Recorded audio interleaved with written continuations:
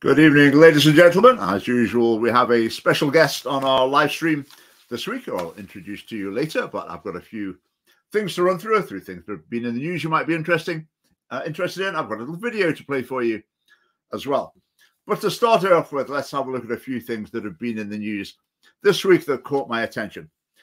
There's been a bit of a flurry of stories this week about basically the sock puppet charities, the LGBT government-funded sock puppet charities. I don't know if you're familiar with that term. The idea of a sock puppet charity is it looks like it's one thing, but it's actually the government's got its hand up it and is making it say what it wants to hear. Now, everyone knows that organisations like the Scottish Trans Alliance are a sock puppet charity. They're paid by the government to say what the government wants them to say, basically. But they seem like they're a grassroots movement representing some sort of independent voice. So everyone knows that's what goes on. But they're actually sort of caught red-handed at this recently when Shona Robertson, government minister, was found to have asked the Scottish Trans Alliance to persuade MSPs of the need for the reform to the Gender Recognition Act. So just straightforwardly, using a so-called charity to exert political influence within the Parliament, which is completely out of order, but that was what went on there. Now, the Scottish Trans Alliance, let's stay with them for a little while. This hasn't been a news story. This is just something I saw on their social media. I mean, the Scottish Family Party is blocked on Twitter from like all of these organisations. We've never been rude to them or whatever. They just block us all. But we still, we've got other Twitter accounts, so we've got other ways of seeing what they're up to. But this is from the social media of the Scottish Trans Alliance. I haven't got the image, actually. I should have got the image to share, but I'll tell you what it says. So there's pictures of the inside of a grocer's shop.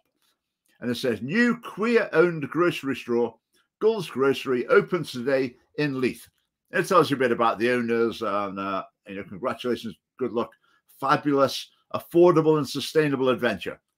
So in other words, if you come under the category of queer, then the Scottish Trans Alliance, a charity that you fund out of your taxes, will promote your business. Even though there's nothing to do with that issue at all, they will promote your business on their social media. If you don't come under that banner of queer, then they won't promote your business. So obviously there's an advantage to you in the business world by being on the right side of the taxpayer-funded government so-called charities. Now, I actually thought, surely that's not on. Surely a charity can't do that. So I went to the Scottish Charity Commission website and started reporting it. But it said, have you approached the charity? Have you complained to them directly? Oh, okay, right, fair enough. So I got the information for them. I complained to them directly. And I said, this is surely not on what I'm going to say. Haven't had a reply yet. It's a good few days. So it's in my diary. In about a week's time, if they still haven't replied, I'll maybe phone them up and then complain to the Office of the Scottish Charity Regulator and see what they think about that. One last one I saw this week, LGBT Youth Scotland. They got a thing saying here for you. They run a helpline for, this is particularly they're talking about transgender young people. They run a helpline to offer emotional support to transgender young people. But hang on a minute. What does this so-called charity spend doing the rest of its time? It spends its time encouraging people down this dangerous road of gender fluidity, and then having encouraged them down it, and the problems are manifesting, they then offer themselves as the solution to it by offering counselling and support. And they really don't see that there's any contradiction there. And the last thing, you might have seen this on our social media, the marriage statistics in Scotland, they seem to get published very, very late. The ones for 2020 only came out in January 2022. So there's quite a delay for some reason or other. Maybe it takes them a long time to count them. But in 2019, there were 26,000 marriages in Scotland. In 2020, there were 12,000. 26,000 down to 12,000, which, as far as we're concerned with the Scottish Family Party, that's a bit of a disaster. Really, we're promoting marriage. Marriage is a really important institution in society. So it's really taken a knock during the lockdown. Now, we hope that bounces back immediately to normal levels, that hopefully this year there'll be a big spike with people catching up, and then it will be back to usual, hopefully. But it might be the case that the lockdown restrictions have resulted in a change, and maybe some people who decide, oh, well, let's delay our wedding. Maybe we won't bother. So maybe it will have undermined the culture of marriage within Scotland. Let's hope not. But it was quite a shock to see the graph. I say you can see it there just falling off at the end in 1 year. Right, other things to mention: Scottish Family Party meetings coming up. Be great to see if you can make it along. There's quite a few in this list. The details will go on social media tomorrow. Tomorrow evening, we're in Paisley. Thursday evening, there's a meeting in Dumbarton. I think I'm going to be at that one as well. Monday evening, there's a meeting in Edinburgh. Wednesday evening next week, there's a meeting in Irvine. We haven't been there before. Thursday, there's a meeting in Stirling. Then the week after, there's a meeting in Greenock and a meeting in Dundee. So keep an eye on our social media tomorrow, and we'll have the full details for those. It would be great to see you. Now, as I always say, you're probably fed up of hearing me say this, the council elections are coming soon. Something new to show you here is one of our leaflets. We've designed our leaflets. We started putting them together for different candidates. So here's one for Jonathan Richardson. What do you think of that? Okay, tell us in the comments. Jonathan is a young chap over in East Kilbride. So that's the front page and the back page. They fall together. And then on the inside, we have that. So the leaflets are going to be fairly similar for each candidate, but they write their own bits as well, their own local issues and their own sort of personal message at the back. They choose their own points to put on the front cover as well.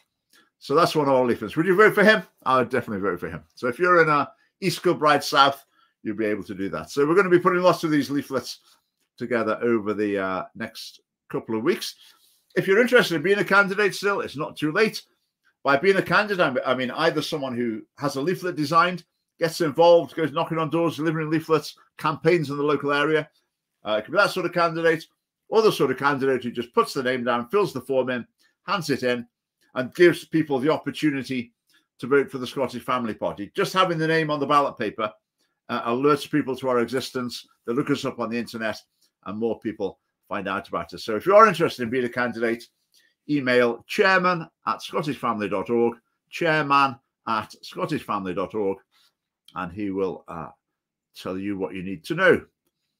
So that's it. Right, just one more thing before I introduce our special guest. Now, the other day, I made a video. I saw something on the BBC website. It was something like what you didn't learn at school about LGBT History Month or something. And I looked at this article, and it was just terrible. It was bizarre, unbelievable, and just terrible. And it was on the Newsbeat section of the BBC website. Now, I'd got it in my head that the Newsbeat section was for like teenagers, high school students, teenagers, basically. So I made my video on the assumption that this was made for teenagers.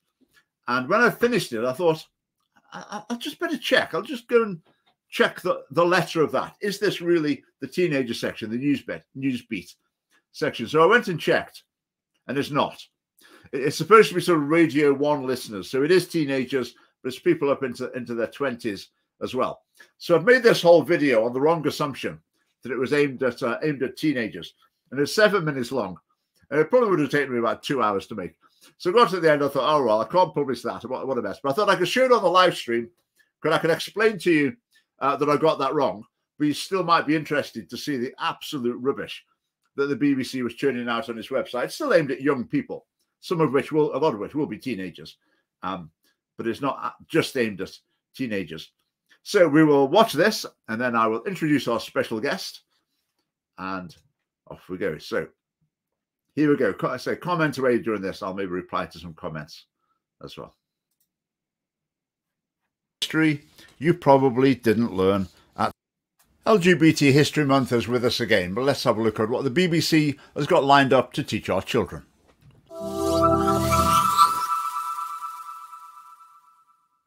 So here we are on the BBC website. This is the Newsbeat section, which is the news section, I say, for children.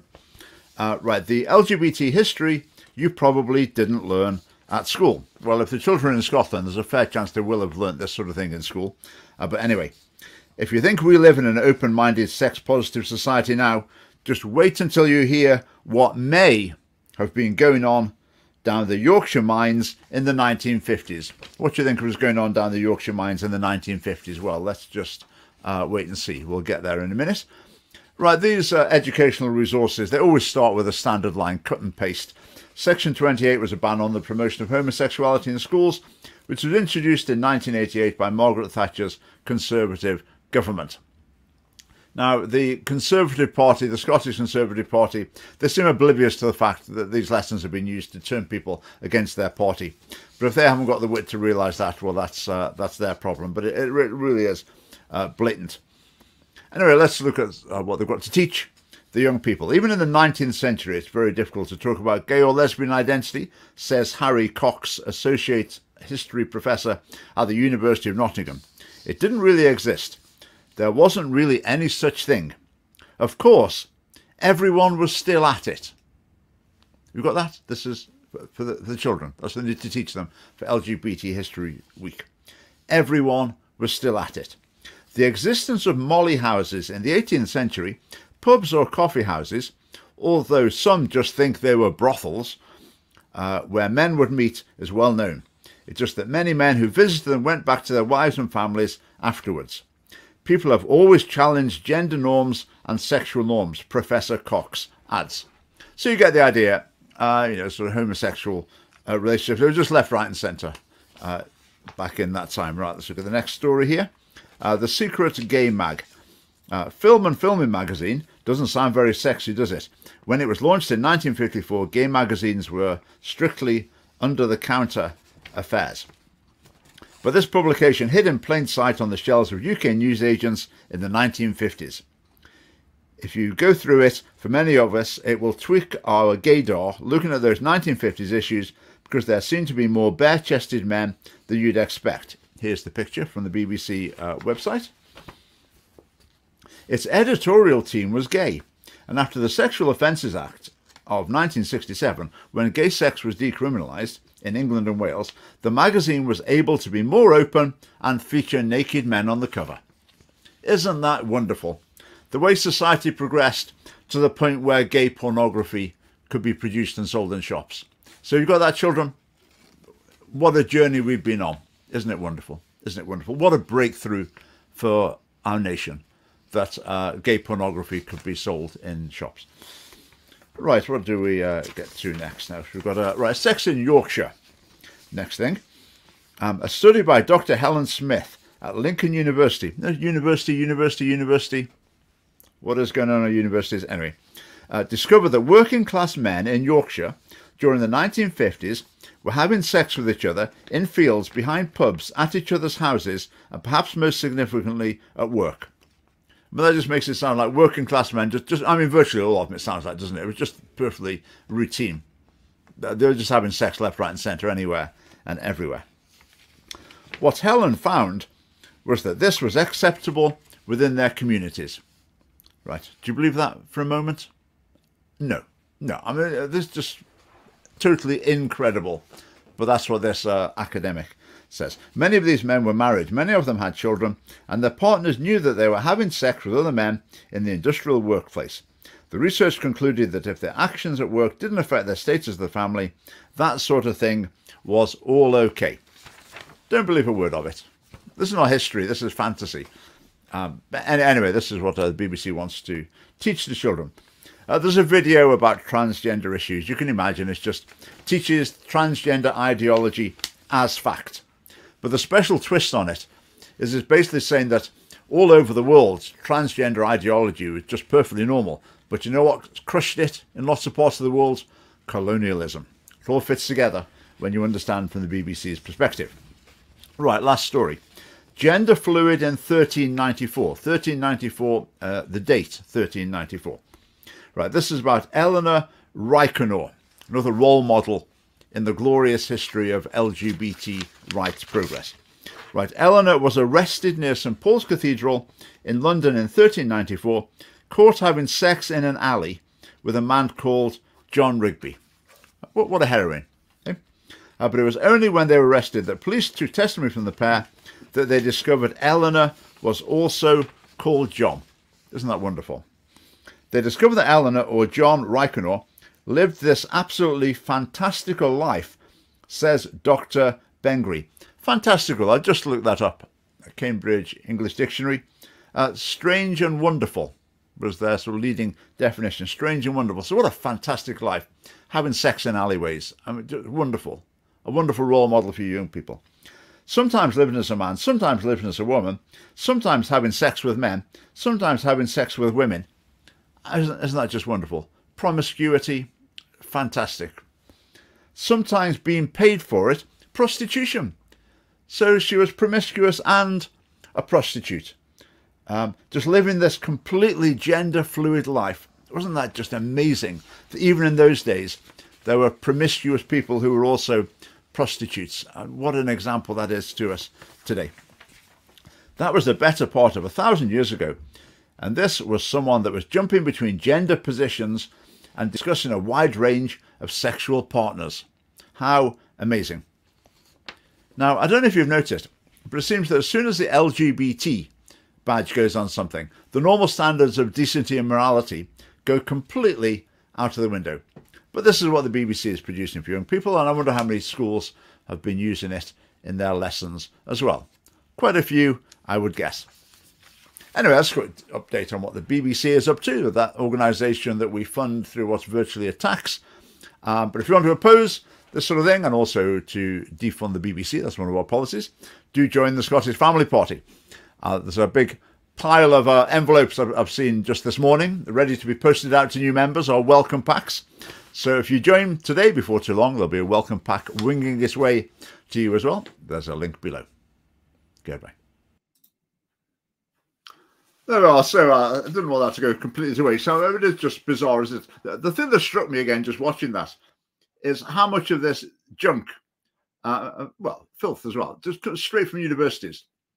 So the so-called education budget has been spent on paying people who might have quite unusual values themselves to pump out this sort of so-called research and content. Anyway, that's the BBC for you. Right, time for our special guest this evening. Right, may I introduce to you Dr. Lisa Nolland. Welcome, Lisa. Hello. Right, great to have you with us. Lisa is the founder of the Marriage, Sex and Culture group. Do you want to tell us a little bit about that? Then we can launch into the sort of things that you deal with. Lisa is an expert and a very active campaigner in the areas of sort of sexuality and relationships, sex education, etc. So a lot of experience campaigning in this field, a lot of knowledge as well, a lot of passion as well, and enthusiasm, which we're going to hear tonight. So yeah, do you want to tell us about the Marriage, Sex and Culture group? Certainly. So it's been going about 15 or so years. It's a unique group. We have about 300-400 folks on our mailing list. It's free to come along, sign up.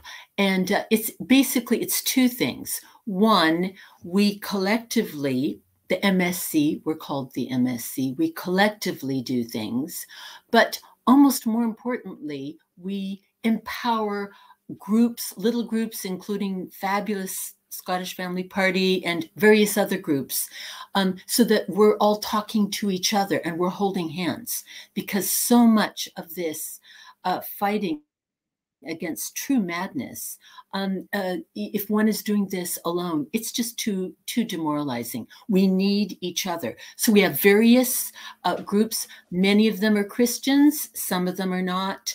Some are activist. Some are more research-based. Some do a lot of prayer, fighting against this madness, the spiritual stuff. But so we all hold hands. We don't all agree on everything. No, that's the way to kill anything. If everyone has to agree with every single whatever, no. So we come together. We are all appalled at the madness of cultural Marxism, basically. And our key front is the pansexual revolution. So I'm a sex historian. I've been tracking this, I know, for about 40 years now. The only thing I've ever gotten wrong is the trans rights movement and takeover of the West. I did not see that it would happen as quickly as it did. But sadly, all the other orientations, sexualities, madness, I was, and our group, we were tracking this for a long time. Yeah. That's fascinating. It's actually quite a coincidence because you're saying, so sex historian. And that video I've made, obviously it was on that topic. I mean, how would you rate the veracity of some of the claims made in that video? The 1950s working class men were at it left, right, and center. I mean, behind every machine in the factory, there was.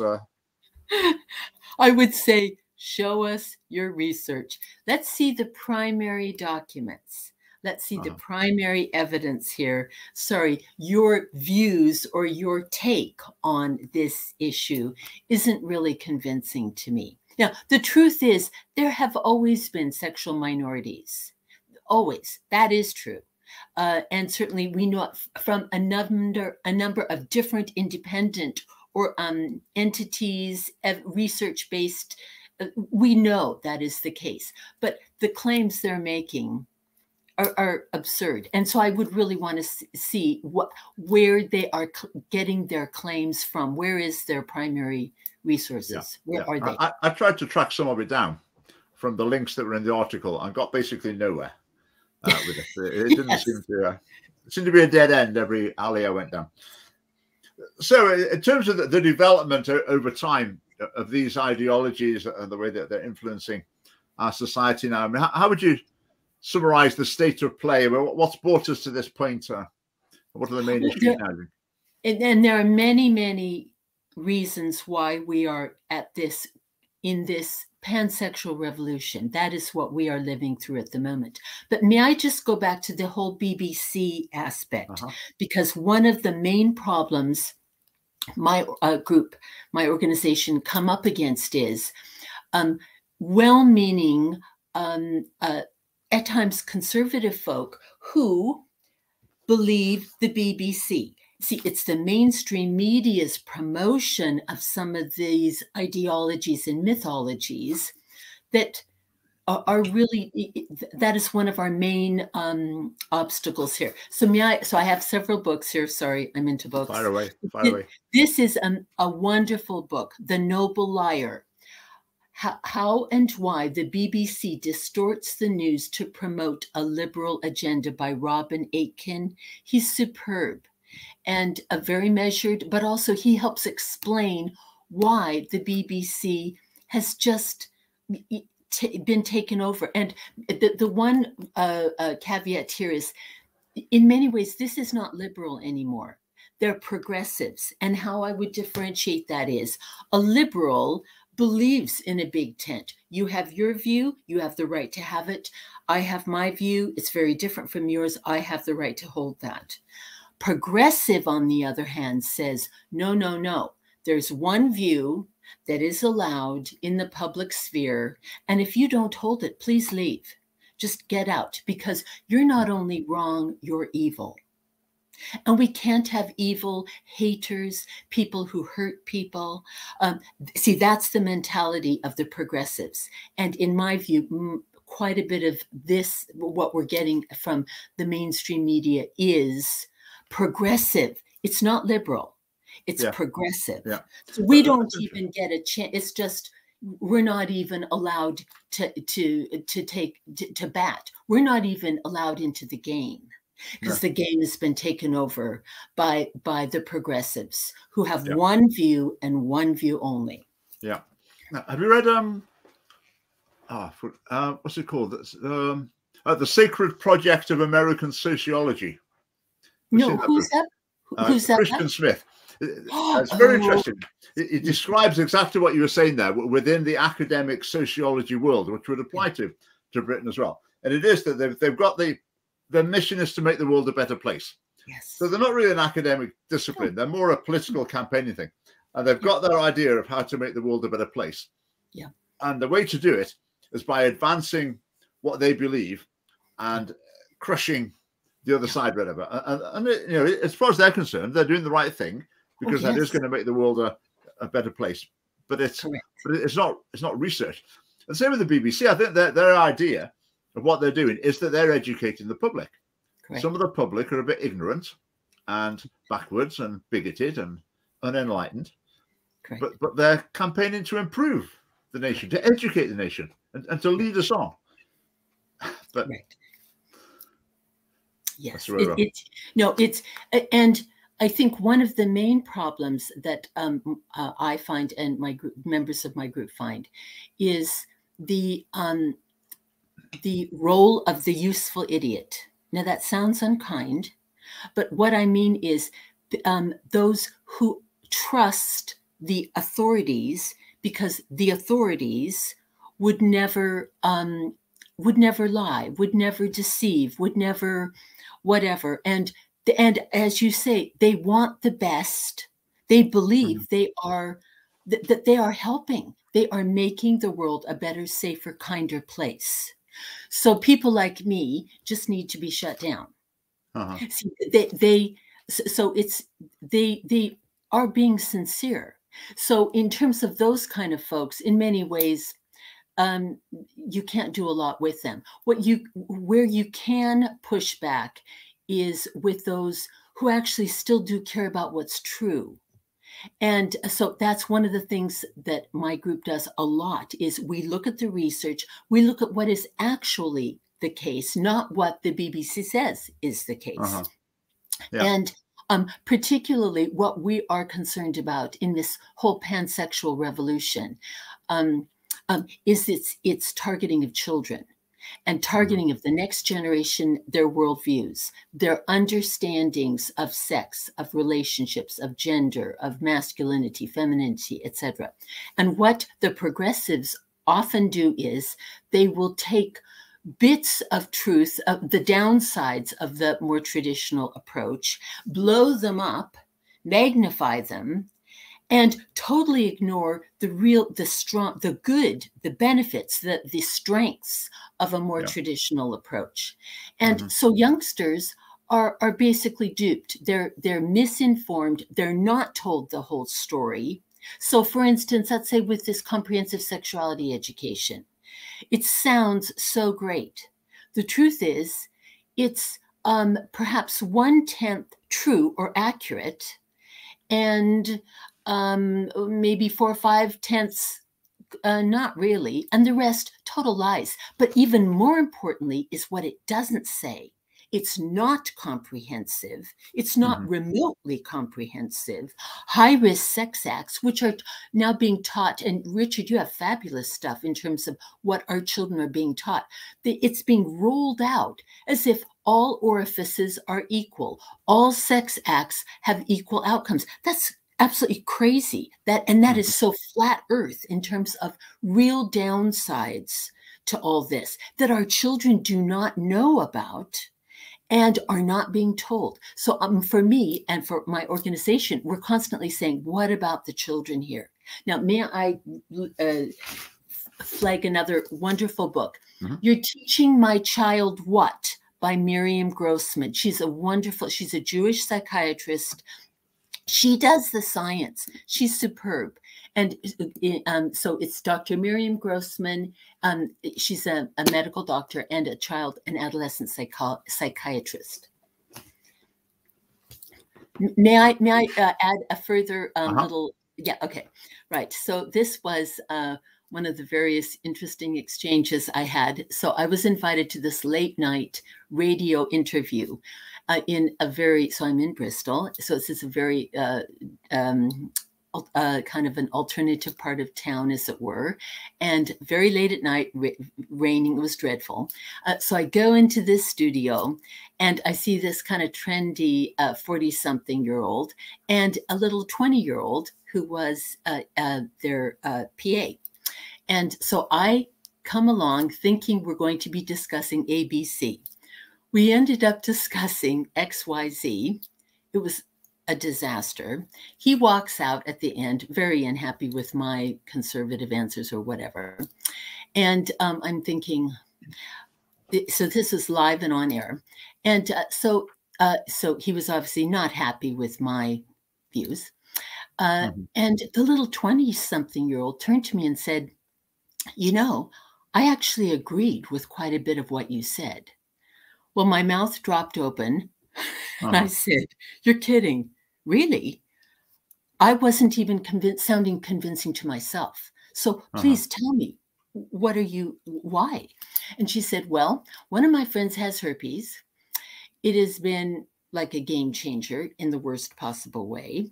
And the rest of us just want to have a normal relationship with a chap, with a guy. And we can't find any who don't want to do stuff."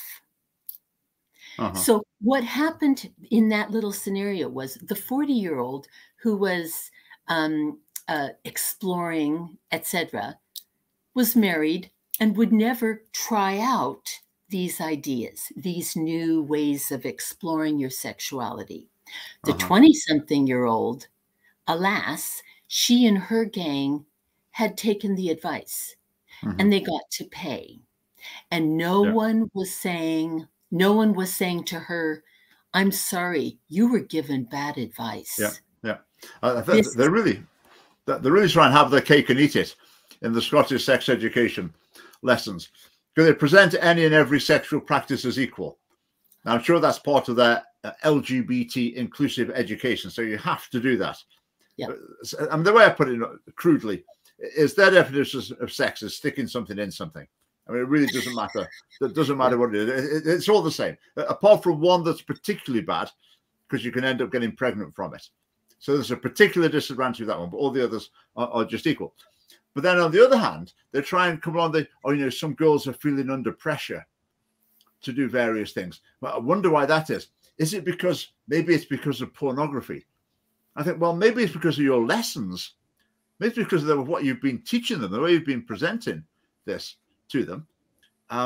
They've been strengthening the hand of the porn-fueled boys demanding who knows what, because they've normalized it in the lessons. But then they try and come all responsible when it's girls on the receiving end. It's funny that when it's boys, I don't know, it's on the receiving end, if you like, of this sort of pressure for these sexual acts. Well, that's okay. But as soon as it becomes girls, then suddenly they seem to get a bit twitchy about it. But you just think, can no one see the big picture? They're just completely contradicting themselves. But as you were saying, the actual information about the relative risks of different acts, different relationship types, whatever, it's just entirely absent. I find it quite interesting sometimes. I'll say to people, or that they will hear me say, that stable relationship is most likely between two people who haven't had sex before they get married. And they move in together, start having sex at the point at which they get married. That's the formula for the most stable relationship. A lot of people just won't believe it, because I think they think that's such a big fact. That's such an important big fact that surely we'd all know that if that was true. But it definitely is true, but it's completely alien to people. They never hear it. No, oh, totally. If I may, I will go back to your risks in terms of different sex acts. So one of the things my group does is, again, we look at the research. So this here is sexually transmitted infections in England 2020. Now, because of COVID, lockdown, etc., this is not completely, this is a different kind of situation. I mean, these kids were locked down, etc. So, but it just in terms of what was able to be, in terms of the stats here. So we have here that gay, bisexual, and other men who have sex, and they're called MSM. So they tend to engage in these high-risk sex acts, which in terms of NHS-endorsed sexual health policy or sites, you can just read them. In fact, if people want to email me, I'll send them all the sites because I live on them. I want to know what are young men, whether they're gay, straight, bi, whatever, what are they being told? Okay. Well, according to this, 83% of all syphilis has come from MSM, the MSM community. 67% of all gonorrhea, and that's increasingly hard to treat, which is a concern. And from the Terrence Higgins Trust, we have 41% of new HIV cases. Now, that is from the MSM community. In terms of their common kinds of sex practices, again, you can just go on their sites and see what they say, what they are about. Now, what they don't give you on this bit of paper is the percentage in the population, which is, according to the latest ONS, 2.9%.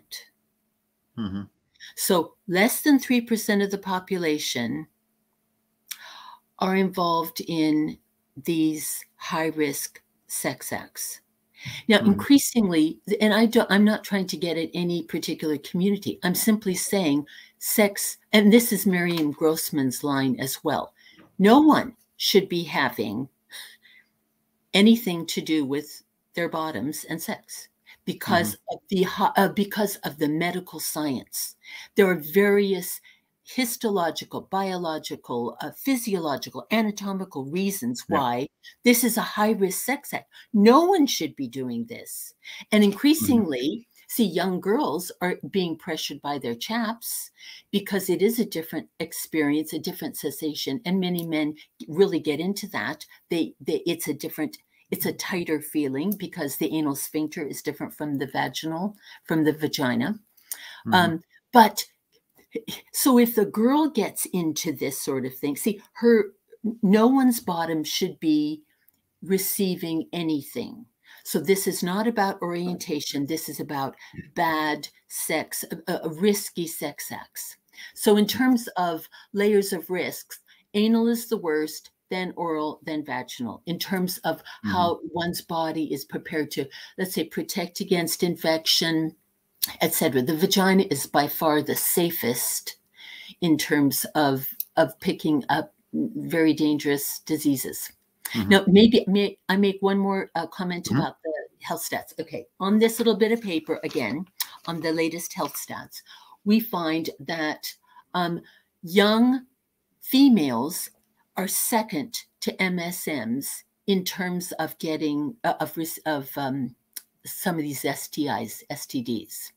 They are 6 times more likely, the 15 to 24-year-old category, than 25 up to 60, whatever. See, the younger you start being sexually active, the more dangerous it is. And again, young girls are not told this. Why? And good old Miriam here, she tells us, it's because of the thinness of the female cervix, and that area is vulnerable. Whereas an older woman, this girl, same girl, 10 years from now, 20 years from now, her body is much more able to fight back against infection. She's far too vulnerable. But again, is she told this? So this bit of paper here, 6 times more likely to get something. Young men, teenage men up to the age of 24, I believe, yes, are 3 times more likely to be diagnosed with an STI. So the younger they start being sexually active, the more dangerous it is for their health. Yeah. I mean, in most areas, governments don't hesitate to advise people about what to do. I mean, if you look at the lockdowns, for example, I mean, the most drastic advice to avoid, well, in some cases were, not huge risks, I would say. But then when you get into sexuality, it's like a whole new rule book comes out because, there's ideological campaigners getting their oar in as well. And so you can't say, we think you shouldn't do this, because that would be homophobic or oppressive or Victorian or whatever. And so a whole different script comes out. And you can't give the advice. I think it's interesting with AIDS, HIV as well. Again, it's so dominated by ideological campaigners. So you get charities, like there's an HIV, government-funded HIV charity in Scotland, but they're not for other illnesses. So what's special about it? Normally with an illness, you present the health advice, and you also would advise people of what not to do in a lot of cases as well. But it's like they're just really allergic to doing that because it's too controversial. It's taken over by ideologues, basically. And also follow the money. For any of this, I always say to people, follow who benefits here, who benefits. Whereas you see for youngsters, sexually chaste youngsters don't make money for some of these groups, for some of these activist groups. Whereas if you start getting children sexually active, then, oh, wow, well, we need the antibiotics, we need the abortions, we need the youth services. See, it's a whole industry around sexual activity. Yeah. And so it's crazy, but yes. Do you think some of them genuinely believe? I don't know if you've heard me talking about the bloke who's in charge of the sex education resources in Scotland, who wrote in his PhD dissertation about the need to break down the barrier between childhood and sexuality. Yeah. About this is the way forward. This is how we're going to progress. I mean, are there a group of people who do genuinely believe that? They genuinely believe this in the best interest of young people for them to be like sexually experimenting from age who knows what. And that will make them open and tolerant and more likely to have fulfilled and happy lives. Do they genuinely believe that in the teeth of the evidence? Or is it really that they've got their own set of moral values and they're not going to change the way they behave, even though they might feel a bit guilty about it in their heart of hearts? And the way guilty people act is they either change what they're doing, but if they're going to carry on doing the thing that makes them feel guilty, they want everyone else to be joining in too. So they don't feel bad about it, is that? I think both things are happening simultaneously, depending on where you look. I think there are some youth health specialists, sexual health specialists, who really think this is the best we can do for these youngsters. They are wishing them well. Now, in my view, they are totally, or no, they're not totally, but they're missing huge bits of information that either they don't know, they have never found out, they've just trusted the system. I don't know, but they do mean well. But I think others, I think, are far more pragmatic, or also they have their own agendas. But perhaps, sorry, my third book here, a lot of what we're talking about here comes from this man, Kinsey, Alfred Kinsey. His, quote, research on child sexuality, which was never replicated, which has never been replicated, but which is the basis for your chap up in Scotland. See, it's Kinsey's, quote, research.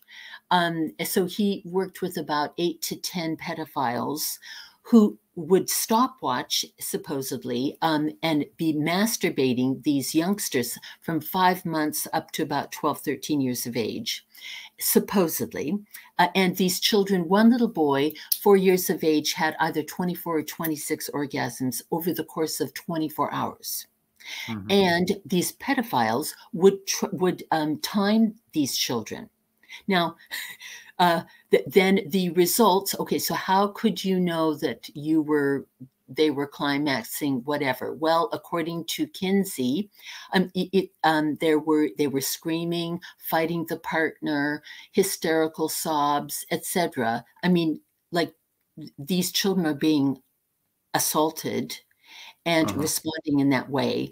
But then he goes on to say, but then they wanted more, etc. Now, what I'd like to come in here with is to say what people don't know is Kinsey was a masochist. So he needed pain as part of his sexual climax. So Judith Reisman, who's done more on Kinsey than anyone I know, Judith Reisman, Reisman, brilliant woman. Her thesis, and I think it's correct, is his masochism meant that he interpreted those children's shrieks and cries as a sexual fulfillment. That's one thing, but perhaps two other things in terms of this child sexuality. One, no other child development theorist in the 20th century has suggested that sexual activity for children is beneficial. Even B.F. Skinner didn't think that. Kinsey is the only one. But the third thing is using this, quote, never replicated research is like using research from rapists, male rapists who are raping females, to explain to the world how female sexuality works. So there are so many problems with, but again, Kinsey has been covered. It's, the research. And it's like, then again, as we your little clip from the BBC, go back to the original sources here. And in fact, I have Kinsey's book, didn't bring it down with me, but all his tables, all his, in quote, research, you can read it for yourself. And again, it's never been replicated. So why are we basing an entire industry on never replicated research, which no one else agrees with? So then you have to think something else is going on here. This is an ideological push to sexualize the children. I think the replication issue is much broader than here. Viewers might not be familiar, but there's been what's been called the replication crisis in a lot of areas of social science, psychology, etc., where the experiments that you learn about at university in the textbooks, people have tried doing them again and find they just don't work. So people have been learning them for generation after generation, but they're just not true. But I mean, this case is obviously it's even worse than that. We've got a comment here. Right, Bruce. Bruce is a critical friend. Often comes in with challenging questions. Right. Not a single mention of condoms or any other form of contraception. I'm not sure contraception would be particularly rather, but condoms in terms of, we're talking about sexually transmitted diseases. How effective are condoms there? Because the message in schools, I mean, you would get you should use a condom to protect from STIs, but how good a solution is that? Okay, could I speak to that? Okay, right. According to some research from the BMJ in 2015, this is among MSMs, so men who have sex with men.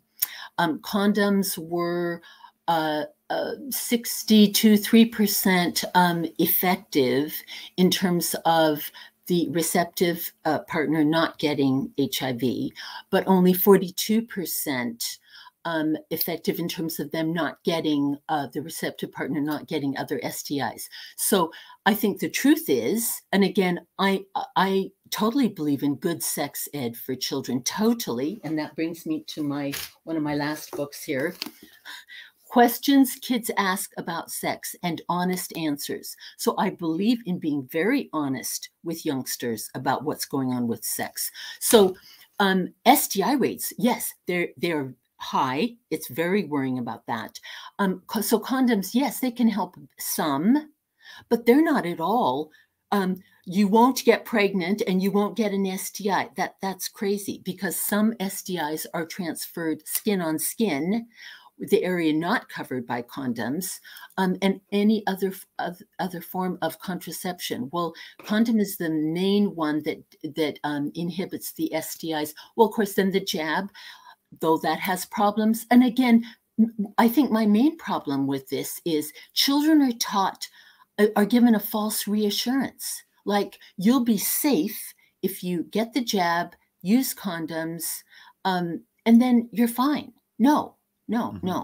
You will be more safe, but this is not safe behaviors. One sex act gone wrong can be a game changer. Like what you did with a boy in a park when you were 12, you're still living with the results when you're 85. Like, you never undo that. You don't get rid of some of these viruses. They still stay in your body until you're dead. So I think for me, I would want far more honest sex advice. And fine, you say to your kids, that's what I used to do when I worked with youngsters. I would be honest with them. But also, you give the downsides that kids aren't getting. They are not being told the full truth. Whereas, let's say with smoking, oh, wow, the horror stories, they're shown, totally gross lungs that are all diseased and black and just totally gross. If you smoke, that's what your lungs will look like. And so our health professionals are happy to show that. And fair enough. Kids should not be smoking. It is hugely damaging for their lungs. But say with these STIs, they are minimized, the damage. And I don't think that's fair. So I would want an honest response to that. So thanks, Bruce. Yeah. It's fascinating with smoking. I think in the schools, like I say, smoking is straight down the line. Look at the smoking. It's really bad for you. It can kill you. Your lungs will be a total mess. Don't do it. That's the guy. Then it comes to illegal drugs. And it's all, hey, kids, we're not here to tell you what to do. It's up to you to make your decisions. Drink lots of water if you take this one, but you're big enough to. It totally changes. Yeah. The only explanation I've heard is that people associate smoking with your uncool parents or an older generation, whereas illegal drugs, well, they're obviously cool and trendy, aren't they? So you've got to take a different line. Right. Just going back to protection of condoms. That's right. If condoms were, say, 99% effective at preventing pregnancy, which they're not, well, let's say even if it was that, still over a period of time, the accumulated risk is very significant indeed. I think a really helpful message to society in general and young people is just treat sex as the baby making thing.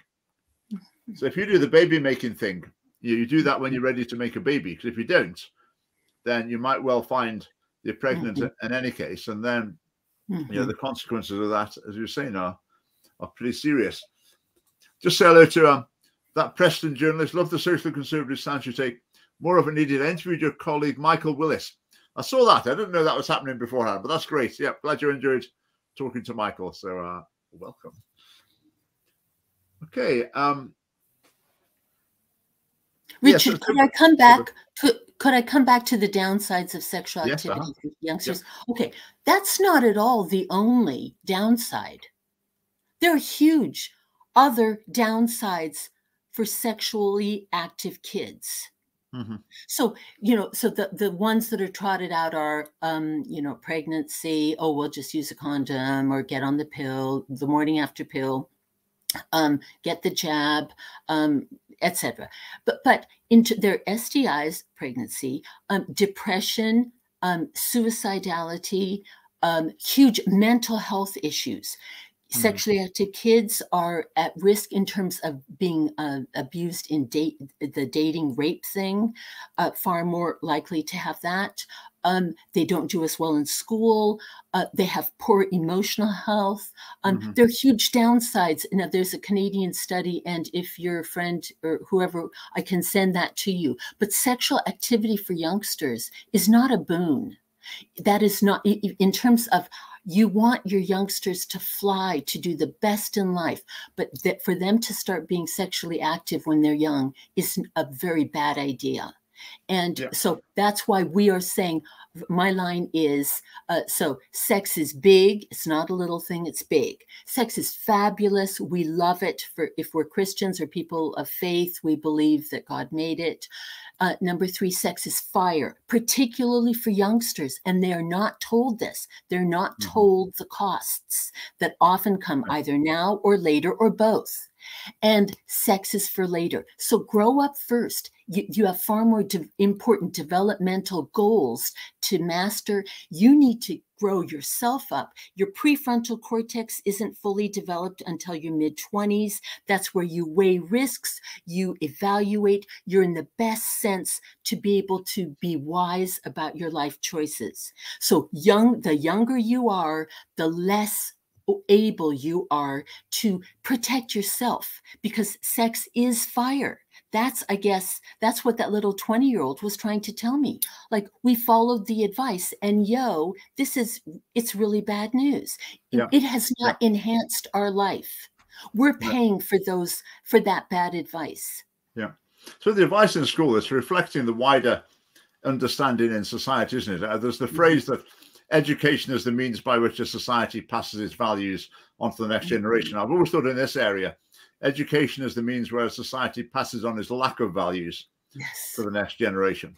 So I suppose it's going to be very ambitious to expect schools to present information or values or whatever that have really been forgotten in wider society. Because I think, as I said earlier, I think a lot of the facts that we've said about the effects of young and promiscuous sex they're really important. That should be mainstream information for people, but it's like willfully excluded.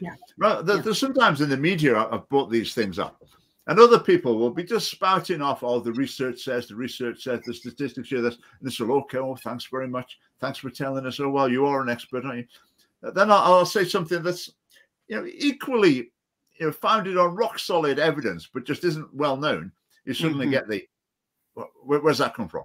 Are you sure? They get all the skeptical questions coming out. So people just don't believe it.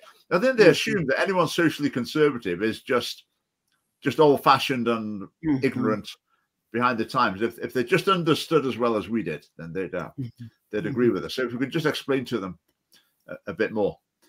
But as I say, that the facts of life are on our side.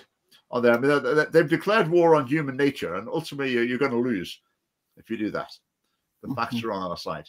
So, I mean, just go back to sex education. You're saying that you agree with this. And I've said I've taught sex education in my teaching career. In the later stages of my career, they wouldn't let me anywhere near it, sex education. They'd rather cancel all the lessons than let me anywhere near to teach them. But I've taught lessons about pornography and all sorts. You don't.